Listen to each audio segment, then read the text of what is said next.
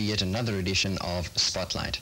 My guest in the studio this evening, the well-known broadcaster and personality, McKay. Good evening, Clark. Welcome. Hi, Paul. Nice to meet you.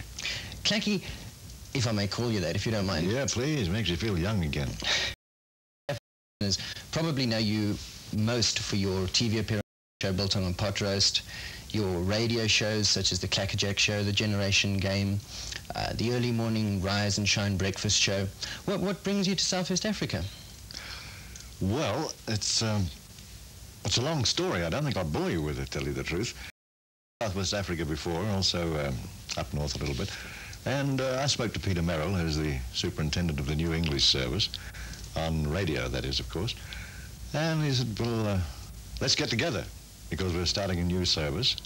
And I like a challenge, and I like new people and new countries, and I'm a bit restless. I thought, this is not a bad idea. My little old promotions business in Johannesburg was just getting off the ground, so I wasn't losing too much there, even though there's a bit of television going, everything else. And I said, this is it. So I came up, discussed it, and now I've got to work for a living up here now.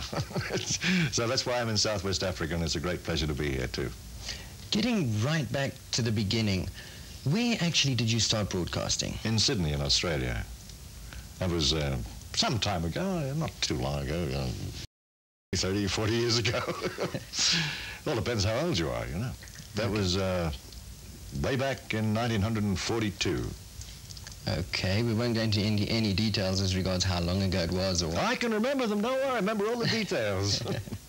From Australia, you moved to South Africa.